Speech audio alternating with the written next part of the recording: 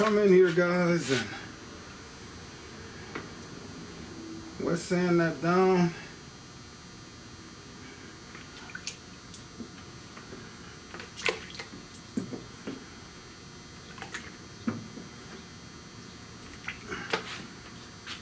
Let it dry. Wipe it down real quick so it'll dry. Blow on it a little bit. Then you'll see what I'm trying to get rid of here.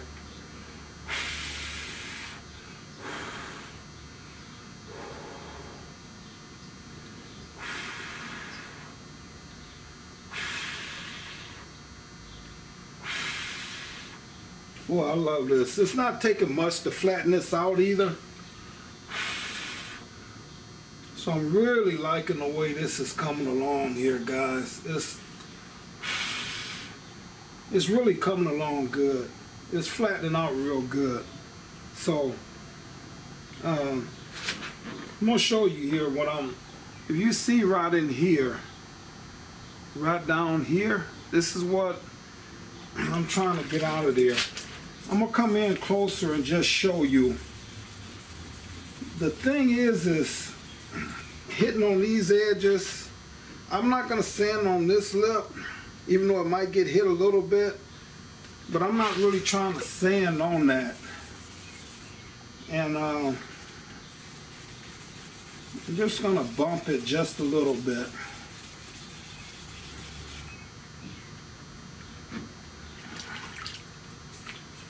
I'm gonna take this corner and I'm gonna just come around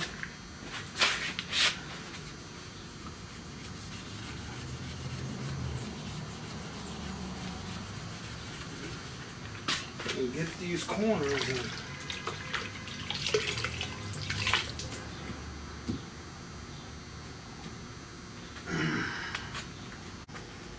Alright, so you can see right in here, that's the roughness I'm trying to get up out of there, guys. I'm going to just hit this a little bit more.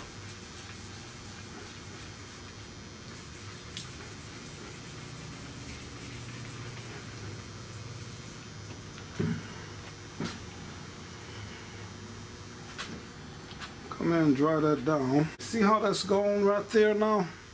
That's what I'm trying to do. So here again, guys, this is all what I'm trying to get out of here. See that roughness? That's what we're shooting for. Okay, guys, so like I say, you see the roughness, okay? When you wet sanding, now I'm starting off with 1000. I'm hand sanding this. But that's how you want it to look when you get done with the 1000. So that's how you want it to look right there. And I can see a few little spots like right in there that I can hit that just a little more, but I'm not really focusing on this area up here.